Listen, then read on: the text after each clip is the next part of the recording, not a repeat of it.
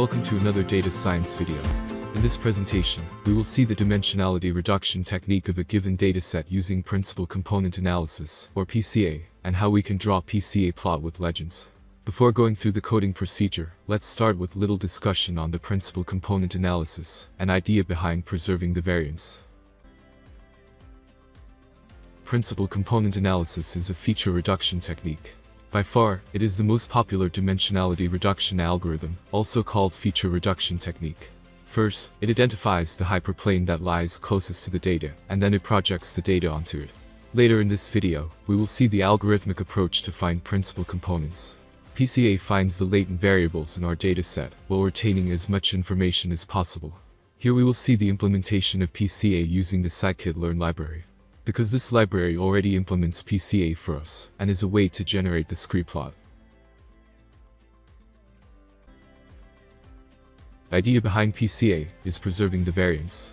Before we can project the training set onto a lower dimensional hyperplane, we first need to choose the right hyperplane. For example, a simple 2D dataset is represented in the figure below, along with two different axes, or the one-dimensional hyperplanes.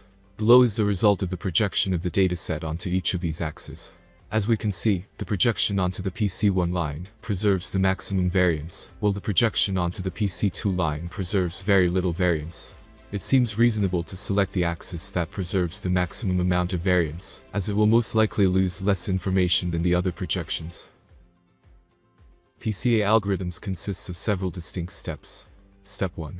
Get the data and plot a graph for the data. Here, we will calculate the mean for all attributes for columns to find the center of the data by subtracting the mean from each value of the column. Step 2. Transform the data center to the origin.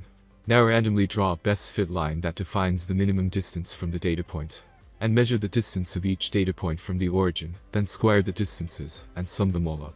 For the line, the sum of square distances is maximum, is the principal component line. In Step 3. Compute the covariance matrix, M, of the transformed data. Here covariance is a measure between two variables that shows how those attributes vary from each other. Which means if one goes positive, then does the other one go positive? Or if one goes positive, does the other go negative? Remember that covariance and correlation are very similar things. The only difference is, correlation is bounded between -1 and 1. Whereas covariance is not necessarily bounded between -1 and 1. The covariance matrices are square matrix because they represent covariance within each column in a dataset. Step 4.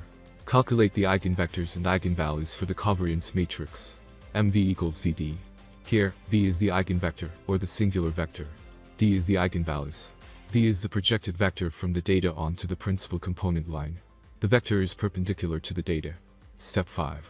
Calculate the principal component. PC equals BV.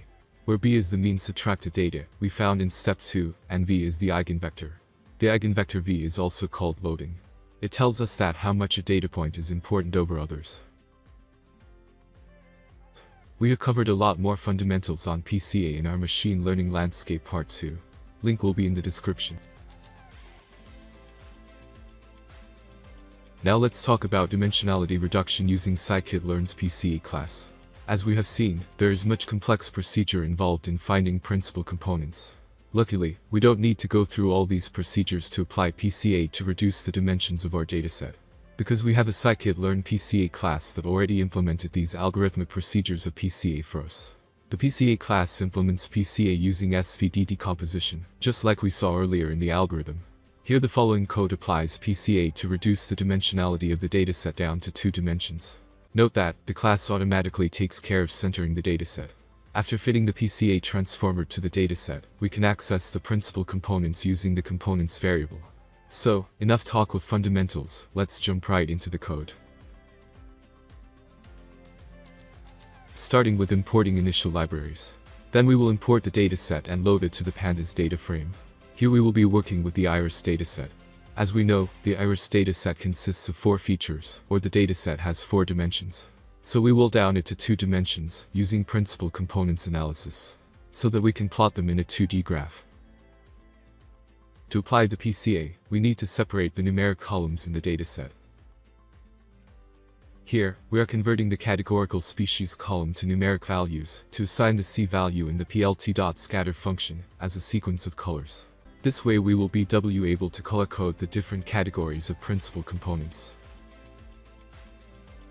Now, we will scale the data using the standard scaler feature provided by the Scikit-Learn's preprocessing module.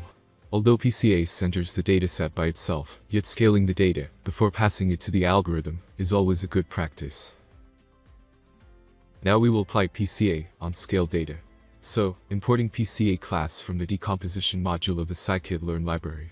The following code applies PCA to reduce the dimensionality of the iris dataset down to 2 dimensions. As we can see here, PCA has reduced the 4 features, or the dimensions of iris dataset into 2. Now, we will plot the principal components in the 2D graph. Here the converted categorical values also help to create legends for the plot. Here we can see in the graph that the PCA converts the correlations among all of the features into a 2D graph, without losing any information. So, it clusters the data points together with the highly correlated features. We have color-coded here the clusters so that we can easily recognize them. In this 2D plot, we can see that the PCA clusters together 3 different kinds of iris species, based on their features that are highly correlated. So we can say that PCA has successfully able to reduce the dimensionality of the iris dataset, retaining all useful information.